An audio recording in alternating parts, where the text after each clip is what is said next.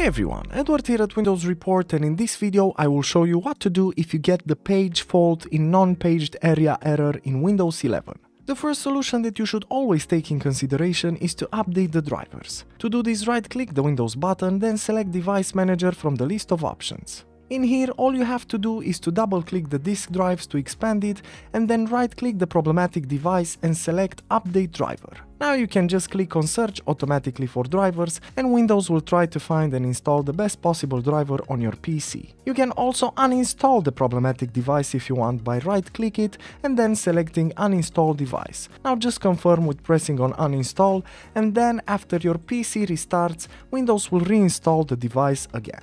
You can also reset your device. To do this, press the Windows button, then select the settings icon. In here, make sure to select System on the left pane and then scroll down until you find and select the Recovery tab. Now just click on the Reset this PC button next to Reset PC and then go with your preferences to start the reset procedure.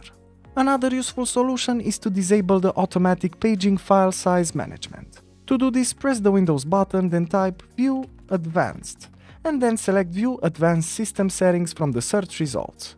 In here, make sure to click Settings in the Performance tab, and then simply go to the Advanced tab and click on the Change button next to Virtual Memory.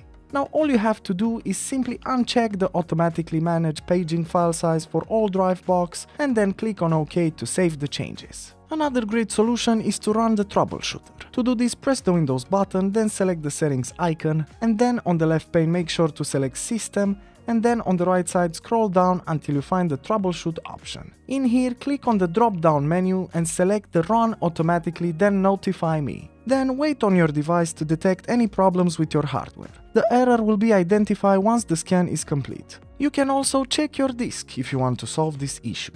To do this, just press the Windows button, then type in cmd and run command prompt as an administrator. In here, type the following command and then press Enter.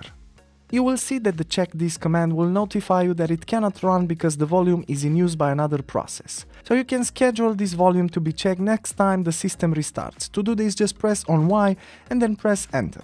So now when the system restarts, the chkdsk command will start checking for your disk. But in the same time, you can also do a memory diagnostic check. To do this, just close the command prompt and then press the Windows button and then type Memory Diagnostic. Now select Windows Memory Diagnostic from the search results. In here, you can just click on Restart Now and check for problems, and this is basically what the chkdsk will do as well. And that's it. Plenty of solutions to take in consideration. As usual, for more information and details, you can check the article in the description below.